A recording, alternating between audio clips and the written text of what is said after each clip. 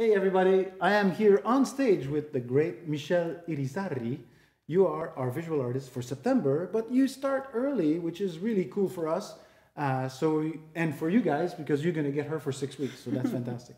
So tell us what drew you to art and what keeps you going in the art. So for me, art is like a sort of meditation. It's a way of grounding myself and exploring some of my inner feelings, sometimes inner turmoil, and get it out. Because sometimes when we internalize things, it just leads to more. And was it always like this since you were little, or? Yeah, so my father is an architect, so I've always been exposed to art. He also owned an art gallery when I was young. There were always art materials around, so I've been working, with oil pastels and oil since I was a little child. I've been privileged in that sense that I've always been able to. That's really cool. And you use a lot of different media. Tell us a little bit about that. So I have dabbled in a little bit of everything. I get bored after a while. But when I was little, I usually did mostly pastels and oils.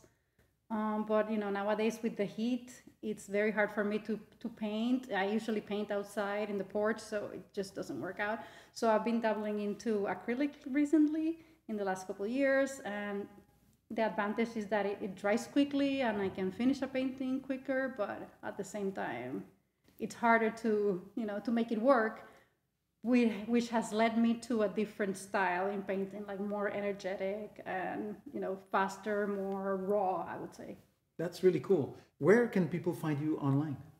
So I have presence on both Instagram and Facebook, and on Instagram you can find me under Miriza_art, so MIRIZA_art, and also on Facebook, Miriza.com, MIRIZACOM. All right, very, very cool. And in person, where can people find you? Aside from here, of course, until the end of September.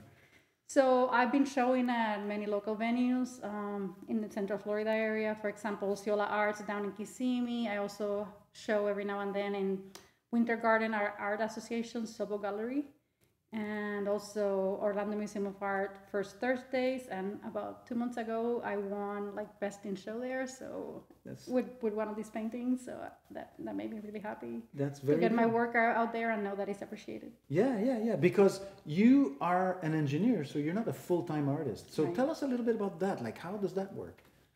So my job, even though I work from home, it's a little stressful at times, and I have 2 kids, so sometimes, especially on weekends, I just need to decompress, and the way I do that is just my art is always there for me, no matter what is going on in the world, or all the ugliness that has been going on.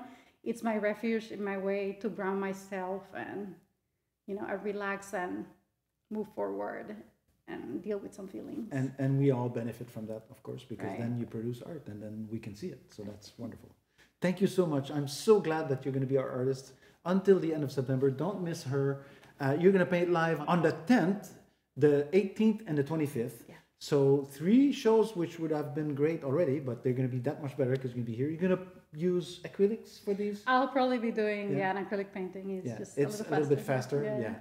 And the other good thing is that if you buy her painting after she's done, if it's an acrylic painting, you can basically leave with it pretty much right away, or it's not. But if it's an oil painting, you sometimes have to wait for a few weeks, but before it's dry enough to carry without staining yourself. Right. So thank you so much. Thanks for the invitation. I'm very happy. I cannot wait to see your stuff all lit up in the room. It's going to be fantastic. Great. Thanks so much, and I hope to see everybody. Bye.